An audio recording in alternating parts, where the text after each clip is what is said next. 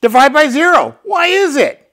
In the math class, you should have learned that divide by 0 was undefined. And don't look to your computer for help, because they bail with prejudice. Why?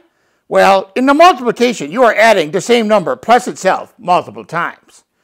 Multiply 2 times 5 is like saying 2 plus 2 plus 2 plus 2 plus 2 equals 10. Division is the reverse of this. Subtract 2 from 10 until you get 0 or less and stop.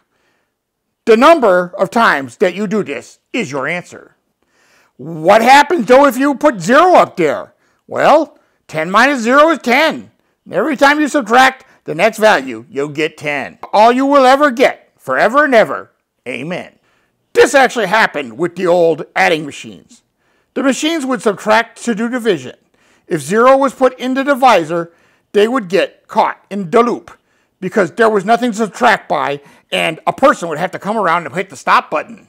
Today's calculators and computers are programmed to not even go there.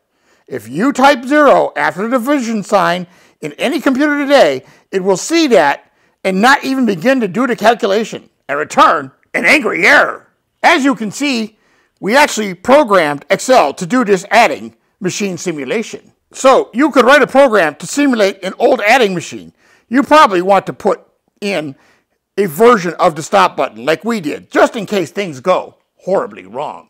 Anyway, there's a book called Humble Pie, written by Matt Parker of YouTube fame, which describes this and many other math issues.